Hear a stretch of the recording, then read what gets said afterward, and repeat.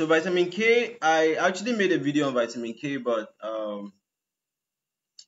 when I rewatched it, it wasn't making sense to me. So I was like, let me record it again, okay? Because everything that is to be recorded has to be classic, because you don't know from where people be watching it around the world, okay? So I tried to look at vitamin K cycle. Now, vitamin K cycle is all about how vitamin K, you eat it in diet, it is absorbed in quinone. Quinone is converted to what? Hydroquinone, okay? From hydroquinone to what? Epoxide. Then from epoxide to vitamin K again, okay? So that it will be reutilized again, all right? That's a cycle. So in talking about this vitamin K cycle, we get to talk about the quinone, just like I said, how it is converted to hydroquinone. Then from hydroquinone to what? How it is converted to what? Vitamin K epoxide. So they said that with structures, I think they said with structures, the food question, they said that with structures you should explain vitamin K cycle. So after talking about everything, you now decide which cycle to actually learn how to draw. Okay, so I'm actually trying to look. This one is perfect to learn how to draw. Alright, so you could pause this video and draw this one somewhere, okay, so that I'll use it for explanation so it might actually get dirty. So let's look at the overview. We're saying that vitamin K is what? The cycle is a series of biochemical processes that recycle vitamin K, alright? So it will now enable vitamin K to participate in multiple reactions. So you use it, it still comes again, participate in what? Multiple reactions, right? Particularly, it will participate in what? Synthesis of what? Clotting factors in blood, okay? So for the vitamin K cycle, yeah, we'll alternate between different pictures because not all the pictures has everything, okay? So, all right, let's start. For example, vitamin K quinone. The initial form of vitamin K is what?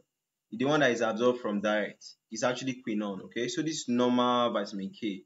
You intake it in food, all right? You have the normal vitamin K, that's quinone, all right? So primarily, we have what? Phylloquinone, that's vitamin K1, can be derived from plants. Then we have menaquinone, that's vitamin K2. This one can be derived from what? Animal products and fermented foods. So what is the role of this vitamin K? This form is converted into its active form to participate in carboxylation reactions, okay? So now let's look at the active form. So this vitamin K quinone will be what? Converted to what? Vitamin K hydroquinone, and that process is actually what? Reduction, okay? So we are saying what? Vitamin K reductase, that's VKOR. When you see them writing what? VKOR or VKR, is vitamin K epoxide reductase, okay? So this one will reduce what? Vitamin K quinone to vitamin K hydroquinone, and this is known as the active form of what? Vitamin K, okay? So what is the role? Sorry, there's an R here. This active form acts as a cofactor for what? Gamma-glutamyl carboxylase enzyme. So you can see this is what? Gamma-glutamyl what? Carboxylase enzyme. Gamma-glutamyl. This is the reduced form. It's different images, right? So you actually have different form, okay?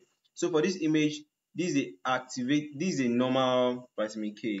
So it will be reduced to what? Vitamin K hydroquinone, which is not labeled. You can actually form your own this thing.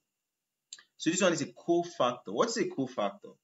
Cofactor is a non-proteinous molecule that will basically aid an enzyme, which is usually proteinous, to function better, okay? So we are at the third stage now. Let's look at the fourth stage now. Now for the carboxylation reactions now, this gamma-glutamyl carboxylase will now use the activated vitamin K, that's what? Vitamin K hydroquinone, to carboxylate glutamic acid residues on specific proteins, converting them to what? Gamma-carboxyglutamic acid residues, okay? So what is the function? This modification is crucial for biological activations of several biological activities of several proteins, including clotting factors. So you can see what? It is important for your clotting factors to function. Without this reaction, your clotting factors will not be able to clot blood. Okay, so clotting factors like what? Factors 2, factors 8, factors 9, factors 10. Okay, and also other proteins involved in bone metabolism. Okay, then after doing all of this, it is now oxidized back to the normal vitamin K. You know, vitamin K was reduced. So for it to become vitamin K again, it has to be what? The opposite, just oxidation. Okay. So the byproducts, that's during the carboxylate reaction, vitamin K hydroquinone is oxidized back to what? Vitamin K epoxide. Okay. So you have what? Oxidized back to vitamin K epoxide. You get it? So it's looking like this image is kind of nice, but this one too is nice. Okay. So you have vitamin K epoxide back to vitamin K. So let's look at the state back to vitamin K now. So regeneration of the vitamin K quinone now. So vitamin K epoxide reductase converts what?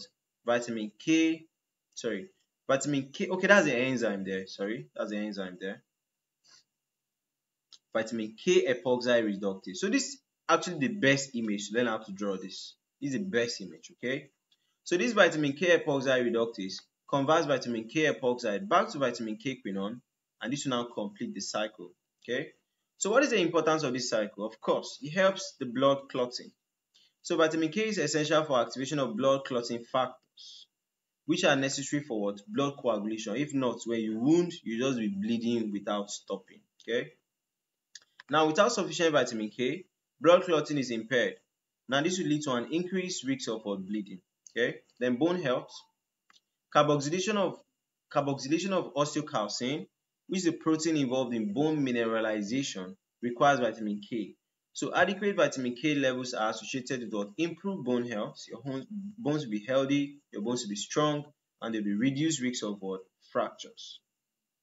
Vascular health. Matrix GLA protein, which inhibits vascular calcification, also requires vitamin K for activation. So calcification is like deposition of fat. Vascular is blood vessels. Okay, so that's the protein that prevents calcification is deposition of calcium. So the protein that prevents calcium from being deposited in blood vessels need vitamin K for its action. Okay, so this helps to maintain your blood vessels to be healthy. Okay, and it prevents the deposition of calcium. So everybody watching these videos already know the implication of if calcium is deposited in your blood vessels, it will make them very hard and not flexible again. Okay, so I think this is a very better video of vitamin K deficiency. Even me, we record down. I like the way the things sound. Okay, so vitamin K cycle. Looking at the quinone, the hydroquinone, the epoxide, and back to the quinone. Beautiful.